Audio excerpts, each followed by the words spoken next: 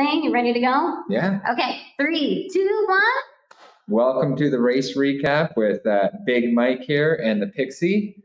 Today, we're going to be interviewing Liza Rachetto, and I'll pass it off to the Pixie to get started. Okay, well, what we're trying to do with this podcast is we're trying to hear from incredible athletes like Liza here. So they're going to tell us a little bit about the inside scoop of the race and what makes them tick and why they do such incredible things or how they do such incredible things. So to kind of kick us off, Liza, tell us a little bit about your career. In triathlon specifically? When you're cycling, let's start with that. All right, will do. So I began racing bikes in Boise, Idaho, my hometown, and I gradually worked my way up to Cat 1 license and a professional. And I moved to Italy in 2004. I've raced on teams since then, mostly in the US, but 2.5 years in Italy. And 2 of those years I still raced, but I took some time off because I was diagnosed with rheumatoid arthritis. So it took me a while to get my health figured out and being on the right medications. And then I went back to race at the highest elite level. And I've decided that this was my final season. Wow. 17 years as a pro cyclist. Absolutely incredible. So tell us a little bit more about your rheumatoid arthritis. You know, as we were getting ready to speak to you, Mike and I were discussing how incredible that being able to manage that is. And being able to compete at the level. Yes, and compete at that level. Yeah. You know, tell us a little bit about how that works for you. I think it was very difficult initially when I had the diagnosis and I planned to completely give up, you know, any competition and figure out how I could manage the symptoms. So I sort of went into a directing role for a team in the Bay Area. And my doctor actually was a former Olympian in cycling, and she really thought I would never be able to race at an elite level. And so you can imagine the depression and that set in, and I didn't even know if I could run a 5K. And so some of these things back in 2007, 2008 were, you know, helped me make some decisions for the future. During that time, I was fortunate enough to meet my husband. And what I will say is, as you know, having Mike as your support he helped me tremendously keep my stress down, allow me to be able to build my health back up, because I sort of did the opposite things. I went and I started working a lot and not eating well, and everything declined. But so there's different medications that you can go on.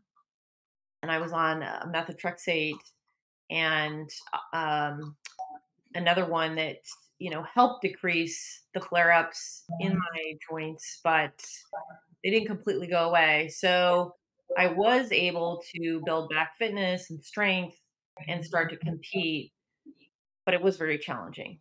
I have always needed more sleep than my teammates. I have particular things about my diet that I do, and I'm just not able to have like the energy sort of outside of training and racing that a lot of people do. But my husband has helped me and been able to support me through, gosh, it's been, over 12 years.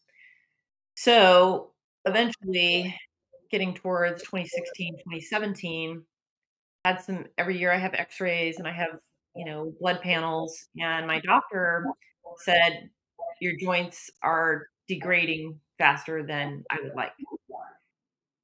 Obviously a little depressing, you're in your off season, ready for the next year. Yeah. So was put on a biologic. The name of the biologic's called Simponi. And she was hoping this was going to be a lot better solution than the previous medication I was on. Fortunately, what's amazing about just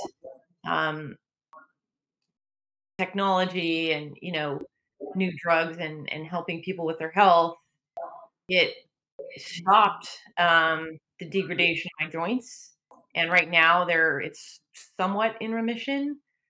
I still do have flare-ups, but they're more related to my cycle than actual like other reasons. And so that was really about beginning of 2017, and it took a few months for the biologic to really get in my system and start working. And I noticed I didn't have to sleep, 10, 11 hours a night. I could sleep 8 and feel like I was recovered. And if you'd been my teammate, in years past, I would carry around ice packs, and I'm constantly like taping body parts that are flaring up. And I actually had Rock, my sponsor, for a couple years. And yeah, I just would finish races. Actually, the second time I finished Hawaii, I was nearly going to the podium, actually, I wasn't on the podium, but I was walking around the house with a walker because my ankles and my knees were so swollen. So it's a part of, the recovery or the training that people don't often see unless they're around me a lot. And the flare-ups have been, I've had chronic pain for a good decade or so, but I'm grateful now, just to be able to manage it and not have those flare-ups and recover better. But, like all things, all good things have to come to an end at some point. And, being 47, definitely, I've maxed out my years as a professional bike racer, and I really wanted to go out on my own terms and, keep my health, and balancing the racing with the coaching just continued to kind of become a little bit more difficult, along with wanting to spend time with family and Yeah. friends, and, my husband. So that's the long and short of it. And sticking a little bit with the pro cycling career there, while you've been a pro cyclist, I saw you did the Giro d'Italia. Yep, I've done the Giro d'Italia 3 times. Wow. Mm-hmm. That's amazing. And that was probably before and after you were diagnosed. I did it in 2009, 2012, and 2016. So kind of broken up. And the first year was with an Italian team. The second year was with a composite team. And the third year was with a US team. And we went over. Yeah. Okay. Wow. For those out there who don't know what that is, can you tell a little bit about that event? Absolutely. There are very few races. In fact, currently that's the only one that is the longest. So depending upon the year, it's between 9 and 10 days. There might be, actually, I don't even know if we had a rest day, but typically is road races anywhere from 60 miles to about 82 miles, and then either an individual time trial or a team time trial. And, the other added thing is it's not all in one place. You're either going from northern Italy down to the south, so you're different place every single day, or you're working your way up, going from southern Italy up to the north. Oh my gosh. I bet that was incredible riding. It's pretty incredible. Yeah. And people ask me, do you get a chance to look around? And I said, well, eventually when I'm dropped from the main group, I can kind of enjoy it. I'm still suffering, but it is pretty spectacular. Yeah, I've never ridden in Italy. I rode in France and it was incredible, but I feel like it's pretty technical, so you kind of have to pay attention. Absolutely. Well, let's kind of shift back about triathlon, because you had mentioned that your friends and family members are kind of involved. How did you hear about it? I feel like so many stories of people in this sport hear from a friend or watch an event and they just get extremely wrapped up in it. So tell us a little bit about how you got involved in triathlon. Yeah, it was pretty interesting. I was a collegiate swimmer, not a freestyler. I was a sprinter, a breaststroker. Oh, But I dang. had a good friend that was a volunteer, and she would come to our swim meets and help out. And she said, you're from Boise. There's a number of triathletes there. It's a great community. Maybe when you're done with school, you can kind of get into that. And yeah, that sounds like something kind of fun. And this woman, Christy Kincaid, back in 1996, took me on my first bike ride. It was like 40 miles, and I thought I was going to die. It seemed like so long, and I was so tired. I was laying on the floor, of my apartment. I couldn't even move. And Let me ask, were you on a road bike or a mountain bike? It's kind of like your first jaunting into. true, I was on a road bike. I did, yeah, my first road bike in 1995, and I have very specific memories getting on the bike and telling my friends, "Oh, I think I'm going to do a triathlon," and I pull up to the coffee shop. I'm clipped into these pedals, and I just completely tip over. And they're like, "Yeah, good luck with that." See how that's going to go. I love that story. I feel like, so many people who start in the sport,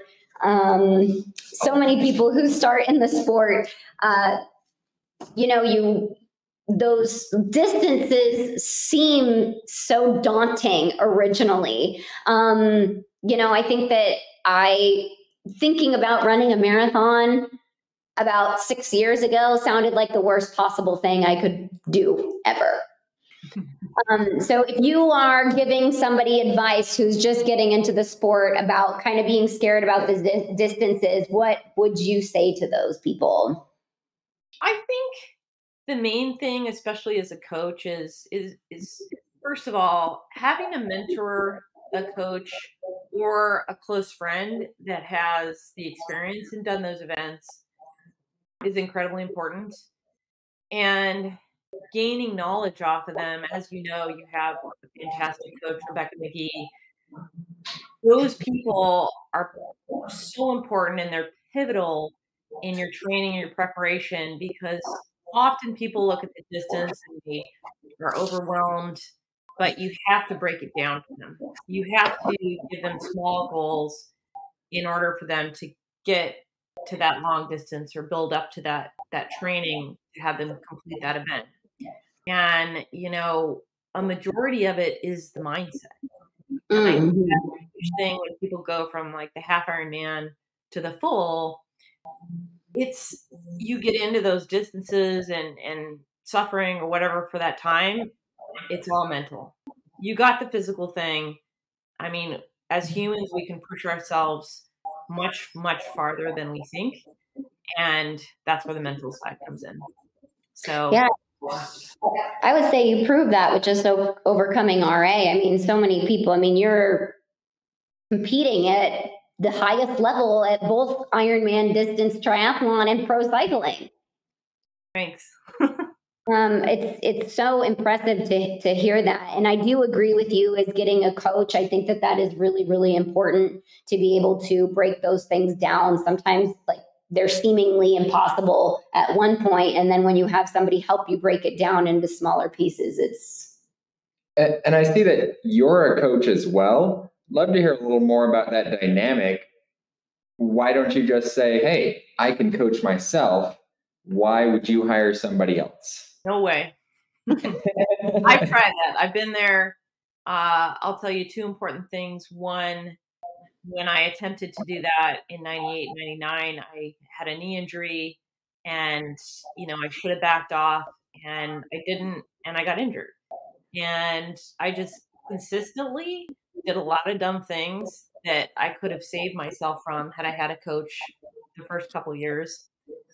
And secondly, I need that person in my life to bounce off the training. Like, even sometimes if I think I could do something better myself, I follow the plan, because, I don't want to have to think about it. And, it's easier. Yeah. So been there, done that, better with a coach. Absolutely. Excellent. Okay. And for those out there who might be already doing triathlons but that don't have a coach, what advice would you give those athletes who are trying to find that right fit?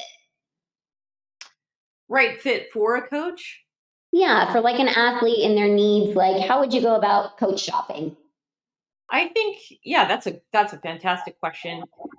It's very important. I primarily take athletes that are referred to me through current athletes. So word of mouth.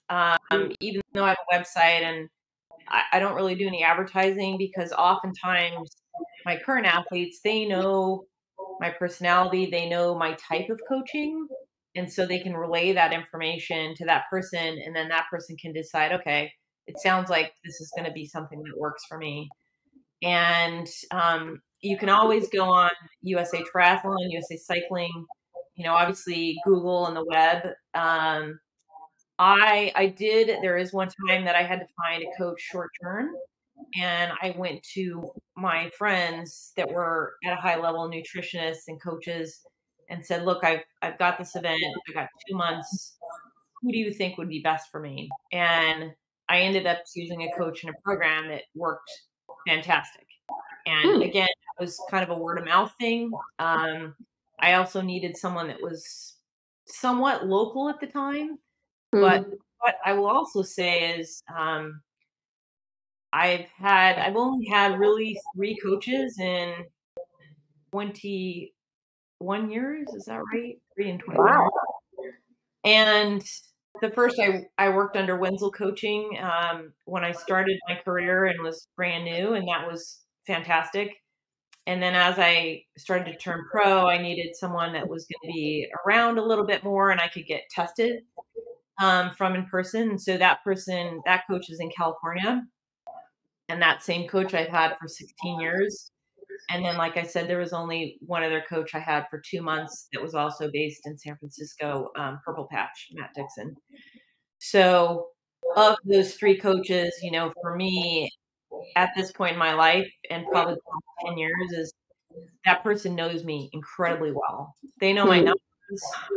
They know exactly what I'm capable of in triathlon and in cycling as well. And that probably, I'm a unique person, is I need sort of someone with knowledge in both of those areas specifically. So it's definitely important, I think, to shop around, but I'm a big word of mouth person. Yeah.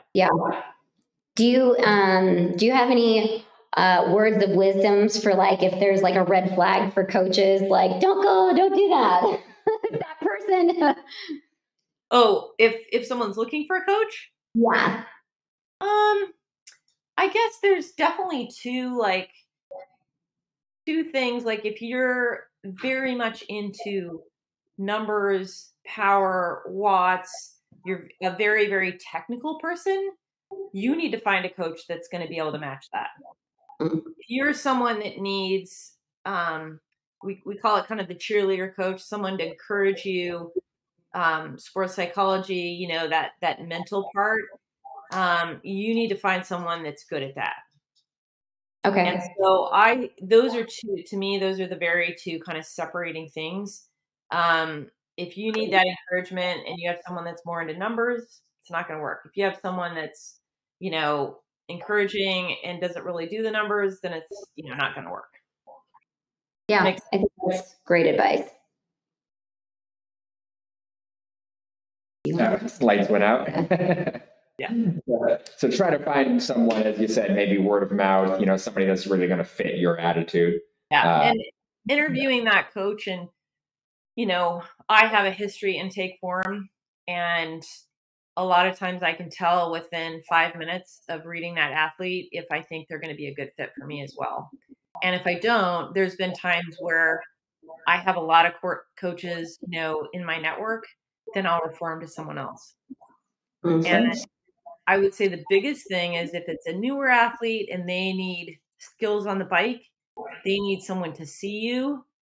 They need someone locally, especially initially. And if not, there's a way that, there's some ways around that. You might hire people for one-offs, swim lessons, run technique, bike technique. And so I like doing, for me, typically, I like doing a lot of skills on the bike in person. For swimming, I have multiple other coaches that I bring in and work with my athletes, along with running, nutrition, all those things. So I don't do all of it myself. Okay. That's great advice. Well, we do want to remember to certainly ask about the race recap, if this is going to be the race recap. That's right. Wow. Forever. Yeah, you've been in the sport and professional cycling for so long. I feel like we could go on a long time. Yeah, take a long time. So I see you qualified for a 70.3 St. George World Championships at Santa Cruz. And then, there was a whole lot that happened to us athletes there before the race. So one of my big questions for you is, what did you feel like you were anticipating but actually didn't happen during the race? Oh, the heat for sure. So when did that hit you? Because, for everybody that's out there, Liza started at 9:51 p.m. She was the very AM. She started at 9. You're getting crazy at this point. Yeah. So the pros started at 7 a.m. The pro men, pro women started at 7:10. Liza, your age group was the last one to go at 9:51. Final one. Yep. Yeah. What was it like before you take got us in the through all of this, because it's so different from each person, each wave. It is very different. And when I first saw the start list and the times come out, I had this big hole in my stomach. Like, oh, really? So I'm going to be doing a half marathon at 2 p.m. when it's like 95 degrees. I'm like, that is going to hurt. And again, back to the mental side of things, all I could think about was, all right, we've done 10 criteriums, bike races, and it has never been cooler than 85 degrees. So you got this. Like, you've suffered through the heat, and even though I have a few events before the run, one of the things that's important that I have the majority of my athletes do is a heat training protocol. So Dr. Stacey Sims has set up, basically you can do sauna training, and then there's other ways with hot bath and preparing yourself to get ready for that environment. So I did that for 9 days. It does help. It is exhausting. 3 days before the race, I'm like, well, heat is probably not going to be my problem anymore. However, it does help a little bit for altitude, and because I've been at sea level for 8 weeks, I thought, it'll still help. And yeah, in the morning, I went ahead and got on those shuttle buses a little bit earlier than I had planned, because there was about 45 an hour wait. And I figured, let's just get there, and I was eating pancakes on the shuttle bus, brought all kinds of gear with me, my swim warm-up stuff, and took my time getting my bike ready. And I think even the porta potty line was about half an hour. But oh my gosh, in a way, I feel like almost on the day, it's either better to go first or go last, because by the time everybody was like out of transition, we had all this place, and it was kind of quiet, on the pavement. There were no porta potty lines. But it was interesting, because then the sun starts to come out, and I'm like, great, this is just what I bought my husband an umbrella for. So standing under this umbrella, the sun's kind of starting to warm us up. And then all I remember is, exiting the swim, or probably 300 meters. I'm like, to go, I'm feeling like hail or something is coming down on me. And then the water is just turning oh my gosh. And I'm like, oh, we got to get out of here. We got to get out. I don't know what's going on. And you get out, and just like everything's blown over, right? We're running through the bike transition because the barriers to get to T1 are blown over. And I typically push my bike by the seat. And as soon as I made my way through these women and I'm pushing the bike, the front wheel can't take it. So it's just like, going sideways. And the video my husband got was just fantastic, of sort of the whole action out of T1, because stuff's going crazy. And it was no longer hot and sunny. And he catch you exiting T1 or did he catch everything flying around? What's that? Sorry, did he catch you exiting T1 or did he catch everything flying around? Both. Oh, okay. And I'm sure as Carolyn experienced, the winds and the rain on the bike were they're pretty epic. I will say, I've had a lot of bike races with very cold or very windy conditions, and it sucks. And so I honestly was super happy, because if I'm not going to do well, like in terms of like fitness wise, technically it's going to be a great race for me on the bike. And, passing people and figuring out where to put down power and where to back off and where to eat on that course, I think those are the 10 and 30-second gains or minutes that you can lose. It just depends on your skills, and it'd be the same way along with the terrain and altitude. Not a lot of people may be exposed. You can't do this kind of thing on Zwift, right? No way. It just, and that's how I feel about Kona. You get out there, and if it's windy, you should have been riding rollers with a massive fan on you blowing sideways so that you have to because even the small muscles like in your shoulders and your arms, conditioning those to ride in that condition takes a whole different, thing. Oh yeah. I actually had bruises on my left elbow from leaning into the wind so hard. I was shocked. I could feel it in my obliques. Now you know what it was like in Lanzarote. Yeah, exactly. So it was raining probably. So when did you start getting sunshine on the course? You're such a phenomenal rider. That's a huge advantage for you technically, because I noticed definitely if people weren't, I've raced a lot in Hawaii and you have too. So the wind for people that have that experience was pretty advantageous, I would say. But when did you start getting that heat? Because when I came into the finish line, it started to warm up. Yeah, it wasn't until the whole second lap of the run would have been hot. Yeah. And I think that's what's so funny is how the weather was in the swim, the bike. And then when I grabbed my T2 bag, I was almost laughing because I'm like, oh, I got arm coolers. I've got an Omnius, head cooler. I've got my hat. And I looked at everything. I'm like, I don't need any of that. Like, and the sunglasses, I only took my sunglasses because I thought, I guess if it rains again, I can have eye protection. Yeah, so I left all that in the bag, and it just pummeled rain. You were probably on the run as well, one of the laps in the beginning. And then the sun came out and it got super hot. So, yeah. Wow. I think I just love hearing that different perspective. You and I were only, what time did I go? I was 30 minutes ahead of you when I started. And I just think it was just such a completely unique race for everyone on that day. You just like you said, you have arm warmers, a head cooler, you just weren't sure what the heck was going to hit you at any moment. Had you raced St. George before this? Never. No. Right. I had done a bike race in 2001. Oh. And I had trained my coach, my very first coach at the time, lived in St. George.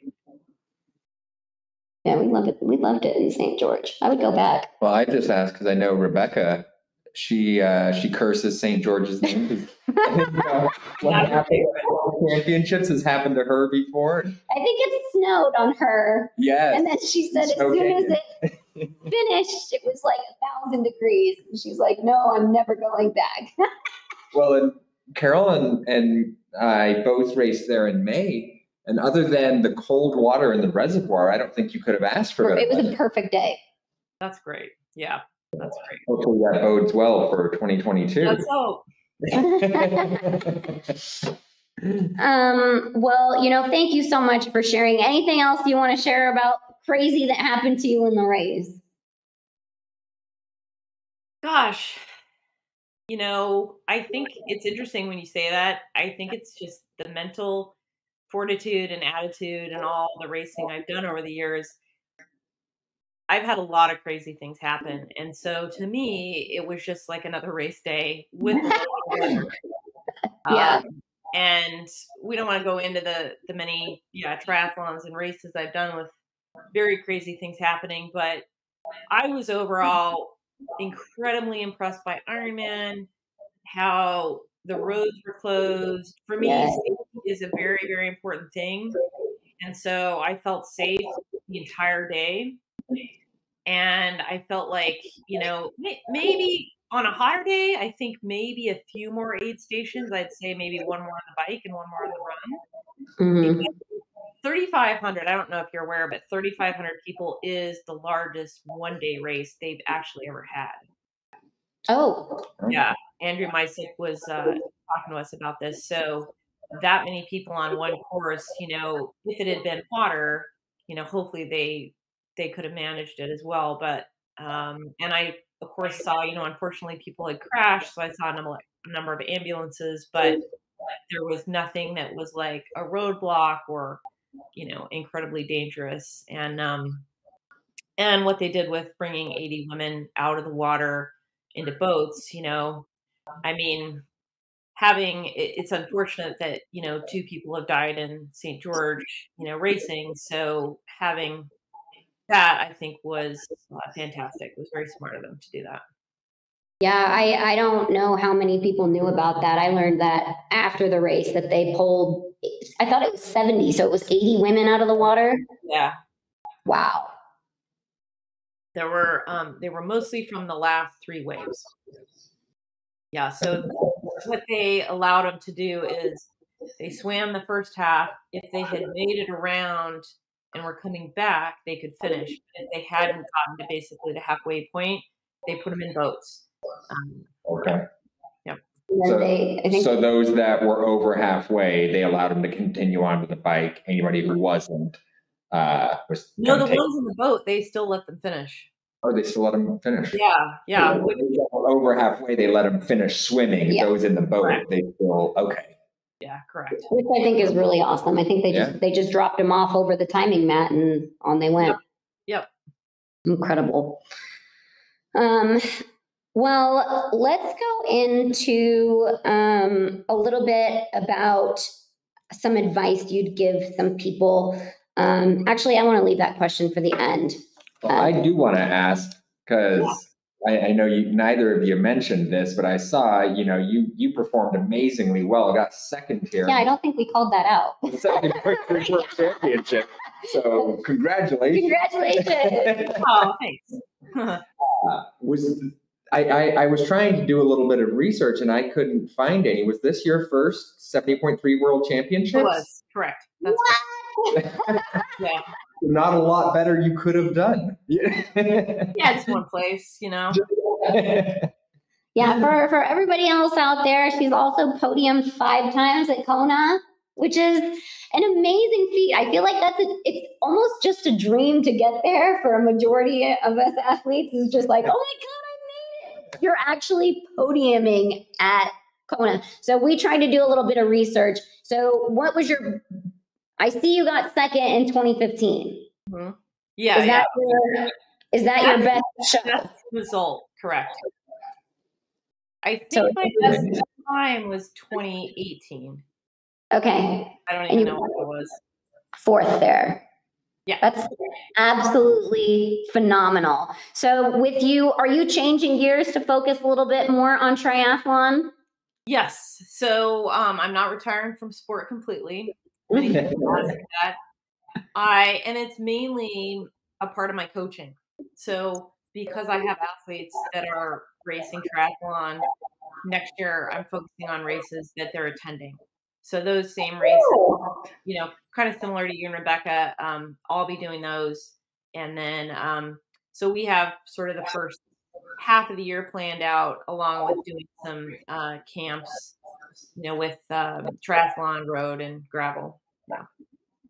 That is awesome. So, do you have any, do you have any aspirations of winning first in your age group for? Oh, for sure. I think, I'll tell you, to be honest, I think my coach would be more excited than actually I would.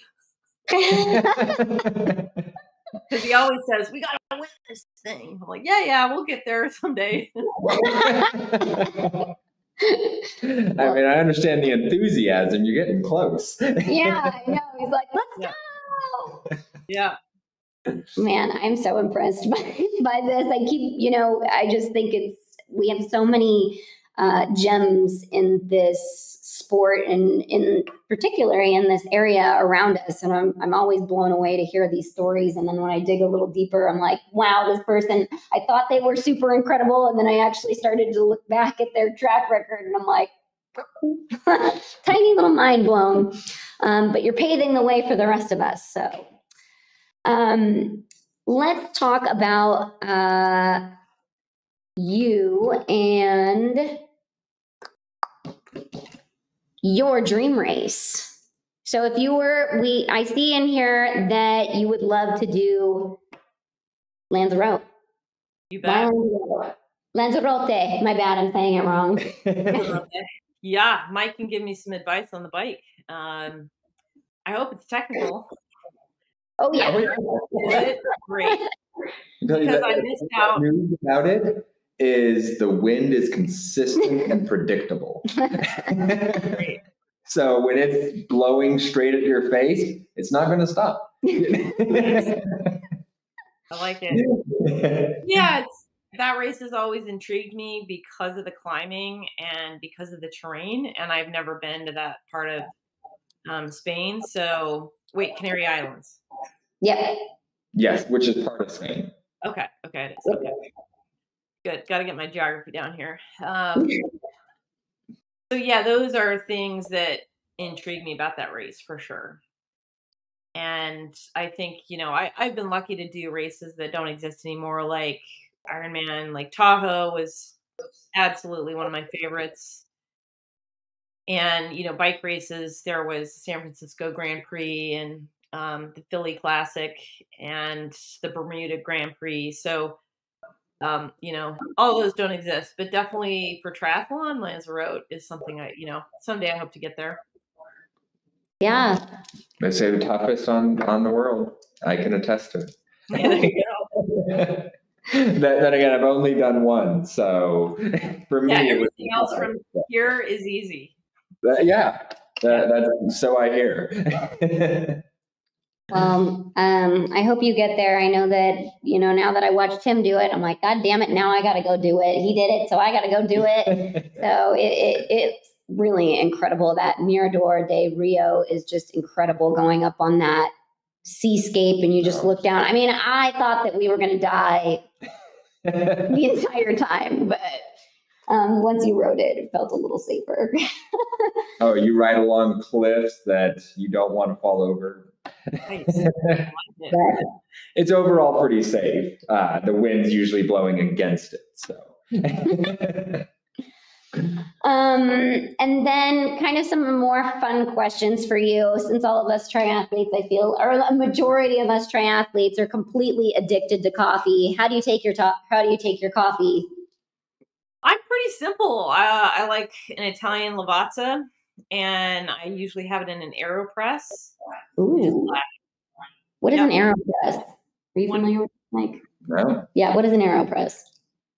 How would I describe it? A lot of cyclists travel with them. Oh. And it's basically like it looks like a shot of espresso when it comes out, but yeah, it just does the extraction period, a little bit faster, but you have to do it manually. Oh. Similar to a French press, but less? In a way, but it has like a filter though. Okay.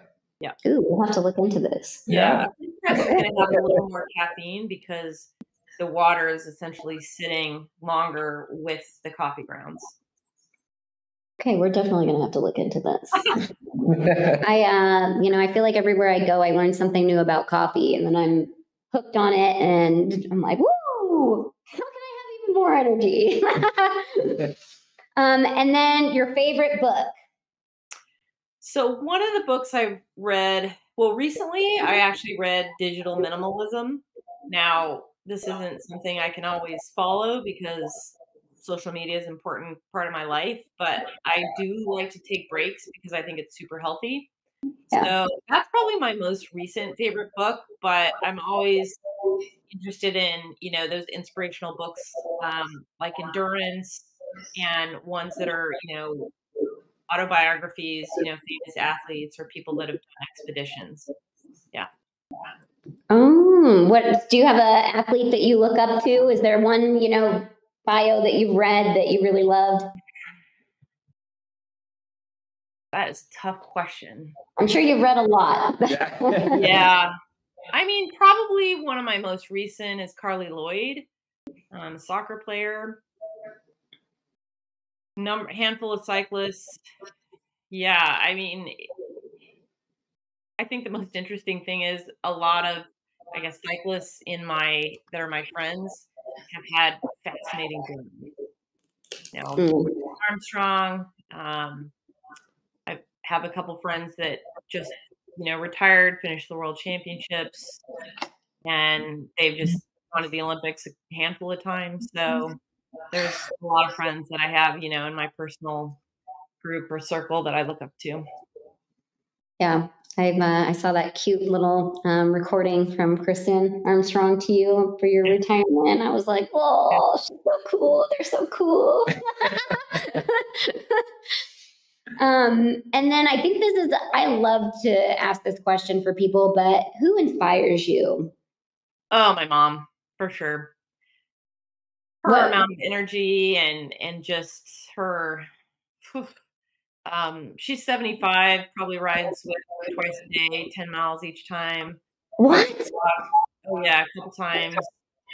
Along with doing yard projects and painting the house multiple times and playing cello and taking lessons. And, those are just like a few of the things outside of being a grandmother and taking care of my nieces and nephews. And she is a pretty high level active person. So you said she cycles. Did she cycle? So it's cycling's in the family. No, it's not. No. No, not at all. I was a ski racer and I did a little bit of golf and tennis and swimming when I was younger, but I found bikes in college and nobody in my family really raced or rode. But we did get my mom on Zwift about 4 years ago and she just loved it. And so it was a great way for her, to get in some cardio at home and not have to go, especially during the pandemic, not have to go to the YMCA. Yeah. And have her little routine. So I'm very happy that she's had that going. What a blessing to be able to have her join, enjoy the same things that you enjoy and be able to participate in those. I think that's really, my father bike rides, and I actually haven't been able to ride with him as much, but when I was younger, just getting into biking, I was able to participate with him. And it means a lot to be able to do that. And I'm sure it means a lot to her to be able to watch you in all your successes. Oh yeah, she loves it. She says, "Oh, when you go around those corners, you're going to stick out your knee again." Does she go with you? Does she travel to go see you? She's traveled to a couple races and she always goes to the Boise Twilight. And then because a lot of our races are live streamed, she'll always watch those. I love that. Makes me, I'm like, my mommy, she comes, she's like, I get so scared for you, but I'm always going to be there. And then I always like to ask this because I feel like all of us have to have our own little playlist while we're working out. We have to have our motivation. What is your favorite song at this moment? Because I feel like mine is like rotating favorite song. I've got, I would say like I'd probably go with some of my favorite artists like Tiesto or Katy Perry. Yes. I'm a big Lady Gaga fan. Yes. This way, baby.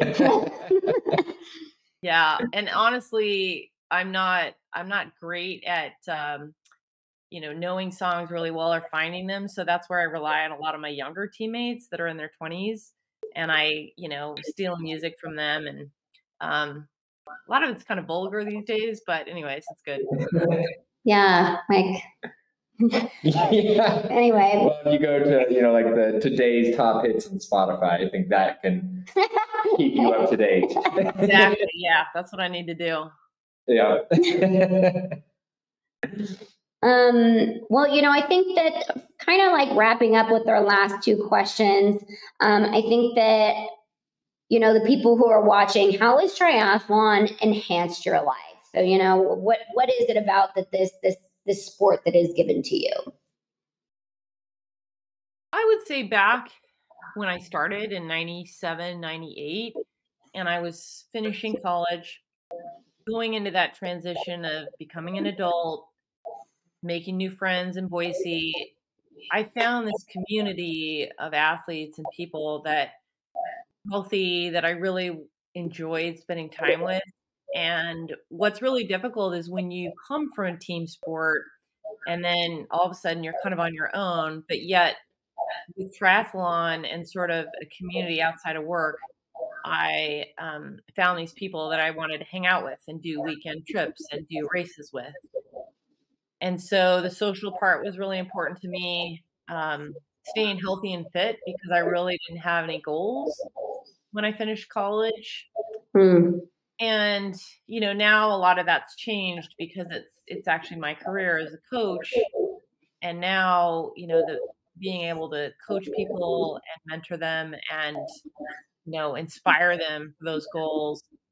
A lot of my racing and what I do is sort of like that example of someone that's not had a healthy body or been healthy all the time, but yet I've not given up, you know, Mm-hmm. and trying to inspire people that, and the theme is anything is possible. And so even if you're told you may never run a 5K, you may never race as an elite athlete, not necessarily true. Things can change, and having a positive attitude and, you know, finding that community in the sport, I think is really important for people. Yeah. As a last question, I definitely want to know, I think you kind of touched on it there. What do you do to help motivate yourself? If maybe you're not up to it, or even your athletes. If, your athletes, I don't know, aren't hitting their workouts or they're just telling you like, I've lost my motivation. How do you find that? How do you help your athletes find their motivation? I would have to say, getting diagnosed with RA in 2007, when I had trouble getting out of bed, when I was in a ton of pain and I couldn't do things, that I have to constantly remind myself there's someone else that's injured and they cannot work out and they cannot train, and you have no excuses. Like, you have the time, you have, the equipment and the opportunity, you need to go do it. And with motivating my athletes, it can be a variety of different ways, and I think it actually is very personal for each one of them, and that's something I feel like I kinda specialize in is each person, it's gonna take a different thing for them to tick and get out the door or complete their training. And, there is nothing like having an injury and being down, and then when you come out of it and you get healthy and you realize, "I can do this now. There's no reason I shouldn't." And so when a lot of people do get depressed, like, it's actually a good reset, I think, to motivate you later for when you are healthy. And, one of the things that's actually unique, I have my athletes do more specifically in an Ironman because a lot of times you're suffering kinda hard in the marathon, is I, take 26 people that have suffered. I might cry now, but I'm trying not to. That have suffered in the past year, either a loss, um, a family member, cancer, something that has been pretty drastic. Or I've seen that person at some point in their career, suffer or maybe just inspire me. and I write down those 26 people, and I often have them at the harder, people that have suffered the most. They're in those tough miles between 22 and 26. Yep. I usually have my family members in the beginning, like the first 6 miles, and my husband. And each mile, I think this person has suffered this year. They'll suffer for 10 years. I can suffer for 1 freaking mile. Like, suck it up. And that's how I get through the marathon.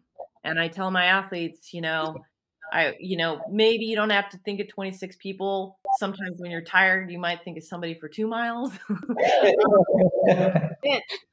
But it's so important. And if that doesn't motivate you, I don't know what does, because, as a healthy athlete, you're out there inspiring someone, and someone is going to get off the couch because they've seen you do something that maybe you didn't even know you could do. And so that's important to remember. Oh, that's incredibly inspiring. And I mean, I was going to say the mental acuity to remember 26 different people there. Yep. Wow. That's a surefire way to do it. Yeah. I think that's beautiful, kind of putting something other than yourself as a goal, thinking outside your body is also I think that is extremely empowering. We've had a family member this year that has become very ill, Mike's dad. And, he's been a huge point of motivation for both of us. Yeah. So we can relate. Yes. Well, we've absolutely loved talking to you, from your huge accomplishments in cycling, your podium finishes at Ironman, and your very first podium finish at 70.3 Worlds.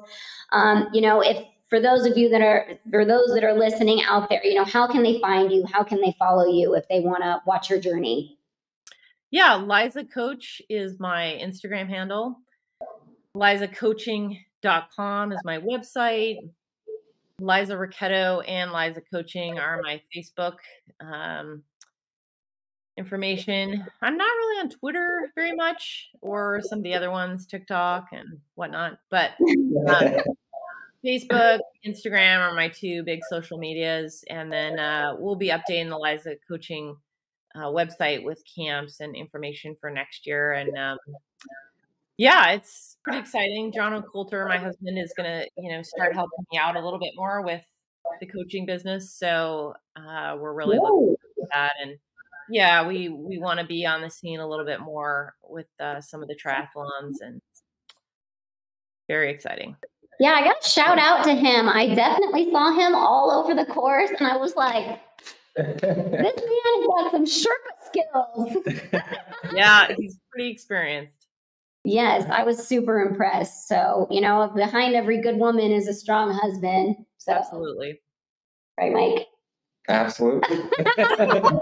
Here. Well, thank you for taking the time to speak with us today. This is us signing off. This is the race recap with Big Mike and the Pixie. Thank you so much, Liza, for joining us for our very first episode. We're so thankful to have you. So thank you. I love it. You are very welcome. Perfect. Thank you. Okay, we'll go ahead and stop the recording. Don't end the meeting.